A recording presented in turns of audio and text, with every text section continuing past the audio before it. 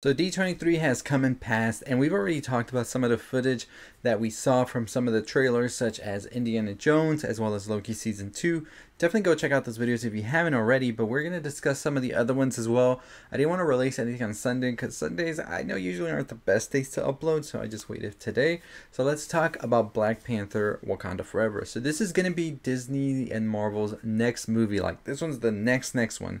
So they're really putting a lot of emphasis into this one right now, and rightfully so. I think this is one of the most hyped movies of the year and one that everybody's anticipating so much. So before we get into it, we gotta say it, RIP to Chadwick Boseman, who of course tragically passed. And so this movie is definitely going to be a heavy one for all of the fans and everybody who just knew about Chadwick, because I think he was such a strong presence in the MCU and in Hollywood in general.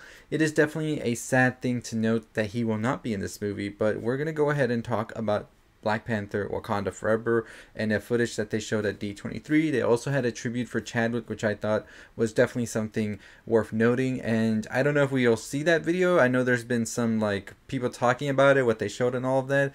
Hopefully they will show that video, because I think that they should definitely honor his legacy, especially leading up into this movie. But let's go ahead and talk about the Black Panther Wakanda Forever footage they showed at Disney. So this is just a description. I can't show you the footage. I have never seen it, but this is the description that's online. So some of the footage, we actually see Queen Ramonda of Wakanda called into the UN to pretty much tell them about vibranium and the dangers of it. And I wonder if this is some of the scenes that we've seen in the trailer already, where she is speaking in front of them, and what else could be happening in here. Goes on to say, do not sell or trade vibranium with anyone, because vibranium in itself is not dangerous, but other countries are dangerous with it. We then get an intercut of the whole scene, because we see that mercenaries and soldiers are breaking into a Wakandan outreach center in Mali, demanding to be taken to the vibranium. And this is the same footage I think we've seen in the trailer already, where we see these mercenaries and soldiers coming in trying to retrieve the vibranium. We then see them unlock a vault, and out steps the Dora Milaje, which is led by Okoye, and everybody in here, even the scientists, are actually part of the Dora Milaje, and so pretty much take on the mercs themselves. We then cut back to them in the UN, where we see the Dora Milaje enter with all of the mercenaries now pretty much handcuffed, and then the trailer starts right there. But so everybody described the trailer just being the same that we've already seen, although we do see more of Namor and Atuma. So pretty much this trailer just sounds incredible in my opinion, and hopefully we get another trailer pretty soon, because I want to see more of it. But at the same time, I'm ready to see the movie in theaters, because it just sounds incredible.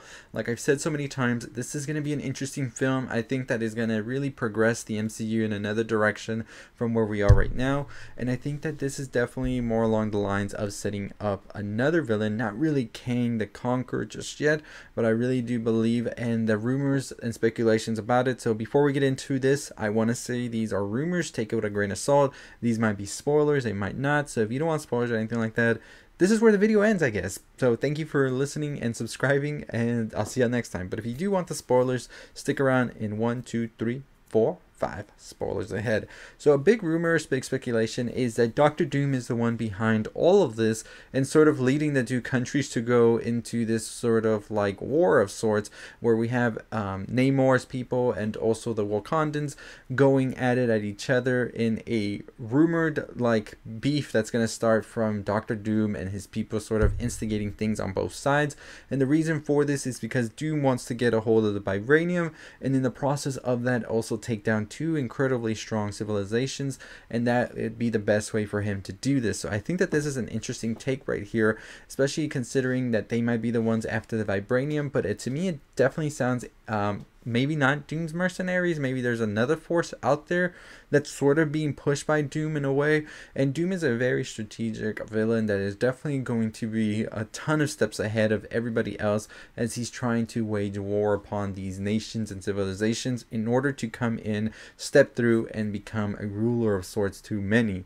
So I definitely do buy into this rumor and believe that Dr. Doom is the main big bad in Black Panther Wakanda Forever, which won't be revealed in the movie movie itself. It'll actually be revealed in the post-credit scene, and sort of like how we got Thanos at the end of the first Avengers, then we will see Doom at the end of this movie, and we won't see Doom till later down the road. So I do see Kang sort of being the Ultron of sorts, and pretty much the one in between, like Doom and the Avengers, and one that sort of will be there to weaken the team already. So by the time Doom comes through, it's sort of like a stroll through the park of sorts, you know. That's my opinion. I don't know. Maybe I'm way off. Maybe I'm not. But let me know your thoughts and opinions down below on who could be the main villain in the Black Panther Wakanda Forever movie. Also, if you haven't already subscribed to the channel, hit that subscribe button, hit that notification bell. We're trying to get to 25,000 subscribers. Can we get there before this week? We will definitely be doing some fun stuff once we get to 25,000 subscribers, as well as a giveaway you don't want to miss. I have a ton of stuff from movies and stuff I've seen the past year that I will be including in that, so you definitely want to be known when that is dropping, so hit that notification bell. But as always, that is going to do it for me. Like I said, let me know your thoughts and opinions. What do you think about the footage description of the scene that we got to see? Who do you think these mercenaries are working for, and who do you think is going to be the main bad at the end of it?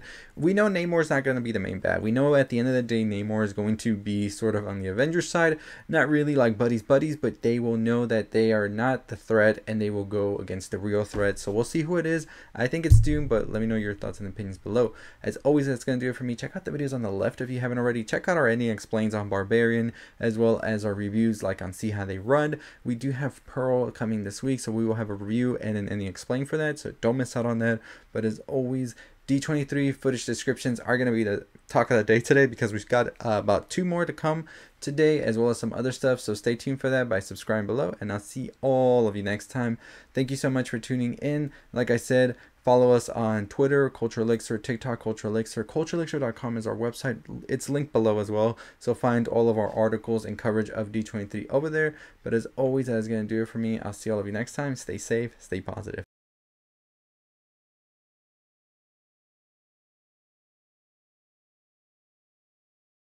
If you made it all the way to the end, really appreciate you listening all the way to the end. As I said, make sure you're subscribed, turn that notification bell on. We have a ton of stuff planned in the coming weeks and so make sure you have that notification bell on, because we will be starting some new series, as well as some giveaways and some other fun stuff as well. So you don't want to miss out on any of that. We will also be going back to the podcast. Last week, just missteps, so we missed a lot of stuff. So these 2 podcasts this week will be more jam-packed, almost 30 minutes each. So if you want to hear about horror and all of that, that is definitely the podcast you want to listen to. So make sure that you are following us to know when that drops. Buzzsprout, also our website, and also Twitter is where you can find us, so definitely check those out as well. But as always, make sure you subscribe so you never miss out on anything that we're dropping, and I'll see y'all next time. Stay safe, stay positive.